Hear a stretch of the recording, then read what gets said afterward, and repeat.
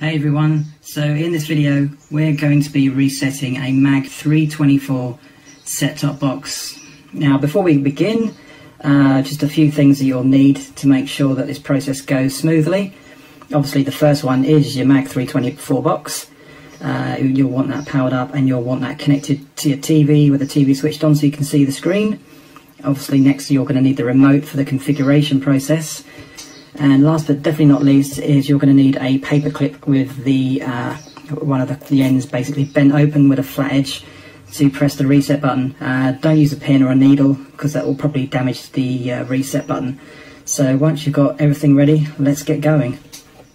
Okay, so just before we begin the factory reset process, a couple of things to note to be familiarised with your remote control. There's a few buttons we're going to be using when we do the config. The first one down here is the keyboard button. That's going to toggle the on-screen keyboard, so you're going to be using that button quite a bit. The home button is going to be basically used to exit out of various different config screens, and obviously these arrow buttons and the OK button, which I'm sure you're familiar with if you use the magbox quite a lot. So now we've got that out of the way, let's start doing the reset process.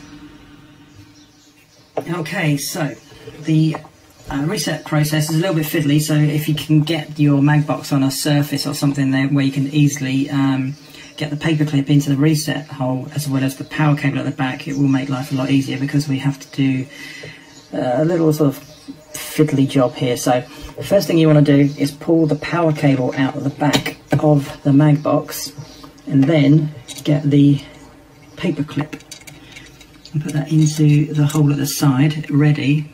And then reinsert the power and then immediately press and hold the paper clip against the reset button. And then what we're going to do is we're going to keep an eye on the flashing light at the front, and as soon as it starts to blink faster we're going to let go. That's it now, and then press it again immediately and hold. And then once your screen goes blue on your TV, that's the point where you know you can let go.